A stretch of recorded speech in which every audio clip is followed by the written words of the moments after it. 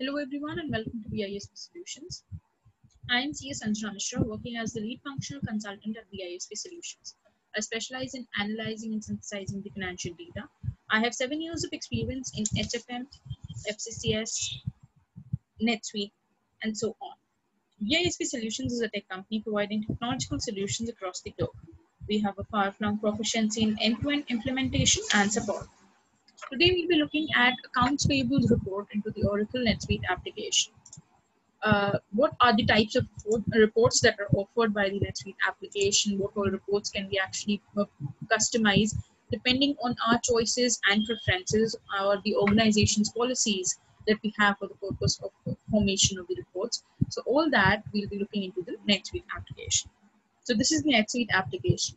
For the accounts payables report, we'll go to the report section, vendors and payables. So as you can see, there are 5 types of reports that are usually offered from the Oracle NetSuite application. One is the accounts payable aging report, the aging report that is usually prepared in most of the organizations. The other one is the accounts payable register, the simple accounts payable register that is there, which of course can be customized.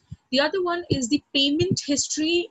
Now the payment history report is provided by the NetSuite application into 2 forms. One, payment history by the bill, and payment history by the payment made to the vendor. And then there are the 5th one is the open bills. So that means every part of the accounts payable is taken up into the NetSuite application for the purpose of the reporting. So let us start looking into the reports one by one. So this is the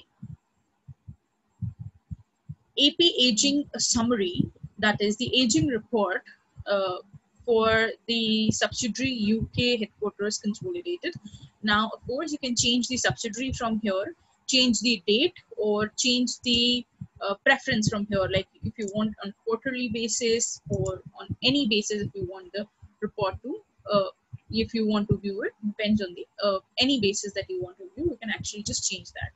I'm going to refresh it, but before doing that, of course, you can also set the aging options, aging based on the transaction date, or whether you want it from the due date, the aging. And as of today, whatever the date is today, or interval is regular or irregular, and you can select the regular the interval time period if it is irregular. So once you've done this, you can actually refresh it, and whatever changes that you've made, you can actually view what are the changes that you've made. Now coming on to the options that are there, you can collapse all, expand all, you can prepare a graph, you can actually make a graph of this aging report. As you can see, a bar graph can be prepared from this. So this is the bar graph that will be available if we'll have to make certain settings into, as you can see over here, a pie chart, a bar graph, whichever type of chart that you would like to view. You can actually choose it from here, and column 2, 3, 4, whatever the columns that you have. So all kind of changes that you would like to make, you can actually make it over here. Here we'll have to make certain changes, select certain things, and we'll be able to create a graph for this. Also, you can export the report into the Excel format, PDF format, a Word document, or export as a CSV, or you can print it and mail it to maybe your superior or any person. If you want to mail it, you can directly mail it from here. And after that, even after, if you want, you can also customize the report. You can add columns, you can add rows, you can add formula rows to it, and you can customize your report depending on your preferences. If you've got a customized report into your organization for your preparation, so that there is a streamlining, there is a symmetry, there is a harmony in all the reports that are prepared in your organization. You can of course make changes depending on the report format that you have into your organization. Since I do not want to customize it, so I'm just going back. Now moving on to the other reports that are there in the payables options. Here you have the accounts payable register, the basic accounts payable register that you have. The accounts payable register, you can actually, you will be able to view it. This is the accounts payable register from 1st of January 2020 to 30th of June 2020, because it is for the date selected is for the last fiscal year.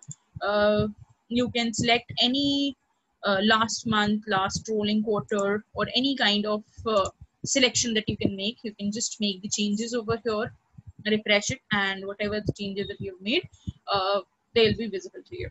You can change the subsidiary from here, and the customization remains the same. You can customize the report, add columns, add formula tabs, formula bars, that is formula columns, add rows to it, delete certain rows. You can of course customize the whole report depending on your preferences. Moving on to the other, that is accounts payable payment history by the bill. So that means a payment history by the bills that have been created, the bills that have been raised to the vendors, and the payment history regarding that.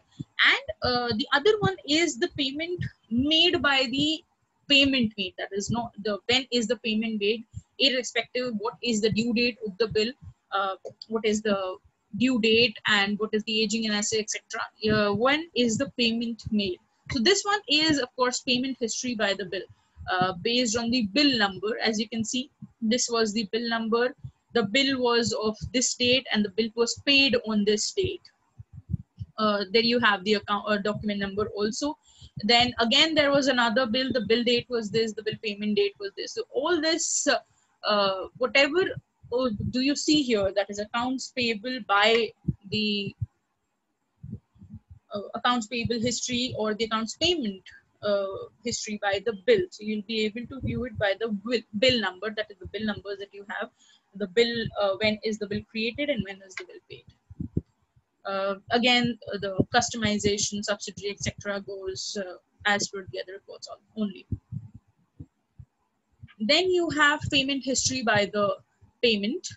So this is, as you can see, there we had the bifurcation and everything was based on the bill number. Now here it is based on the bill payments. When is the bill payment made?